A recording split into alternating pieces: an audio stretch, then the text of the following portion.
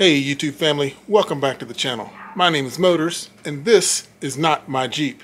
This is my wife's 2018 Toyota Tacoma and we're just out here doing a little bit of basic maintenance on the Jeep and on the Toyota here.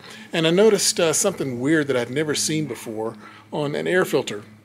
I went to get air filters and cabin air filters and did an oil change on the Jeep, and when I was putting the air filter in the Toyota, I noticed that this Wix air filter, which I've never used them before, but from what I understand, they're pretty decent quality.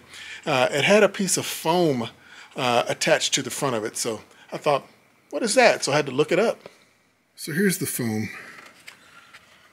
It's just attached to the filter there with looks like a couple stripes of glue. I almost pulled it off of there, but I thought, let me double check and see what it is. There's the filter there. So I looked it up, and some people said that that foam was there for northern climates to actually help slush and things stay out of the intake. Others say it's just an extra bit of protection, and once it's time to change your filter, you can actually go and pull that foam off, and now you have a fresh, basically fresh air filter. Some say you can wash that and put it back. Not so sure how I like that. I'm used to getting K&N filters if I'm going to reuse them. So we're going to put this back in and see how it goes. We'll see if we notice any difference in gas mileage or anything like that.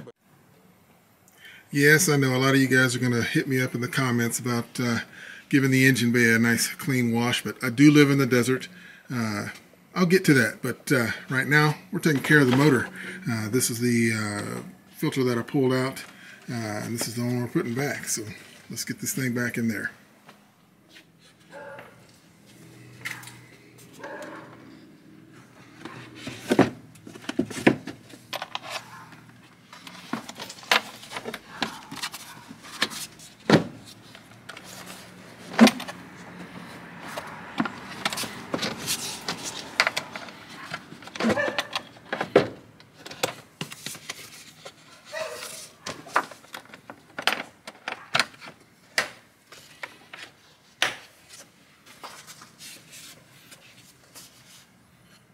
And while I'm at it, I decided to go ahead and change the cabin air filter.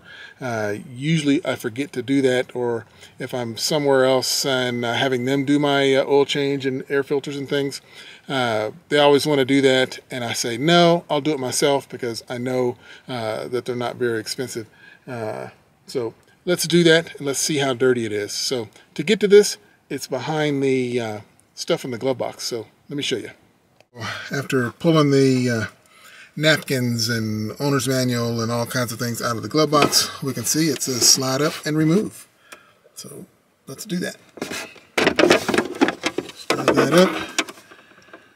Look, another little housing there, and look at this filter.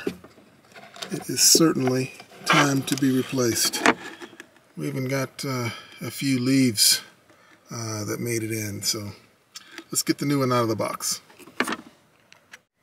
So I stopped at my local O'Reilly's, picked up this MicroGuard cabin air filter, awfully a lot cleaner than the one that was installed and needing to be changed. So let's lay these side by side and see how much difference it is.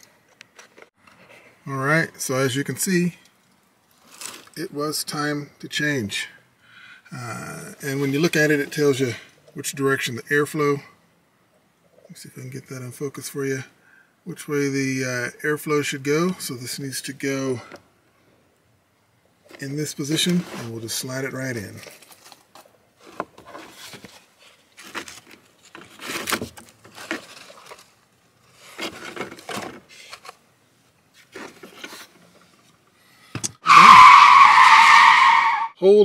Hold on, wait a second. It's the next day, and something was bugging me all evening and through the morning about this filter direction, airflow direction of this 2018 Toyota Tacoma. Turns out that I installed it upside down.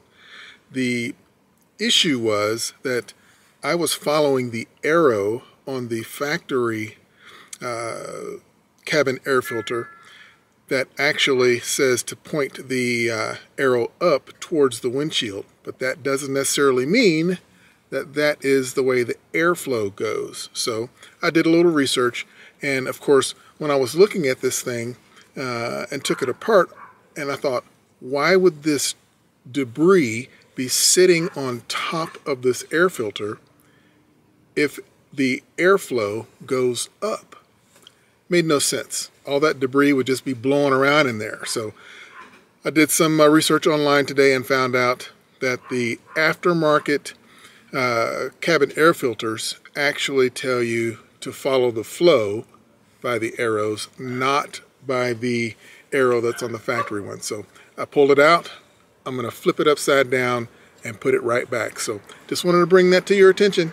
Nobody wants to make the same mistake I did. All right, guys, we'll see you next time. But hey, if you guys like what you're seeing, click and subscribe. Tell your friends about me. Keep this thing going.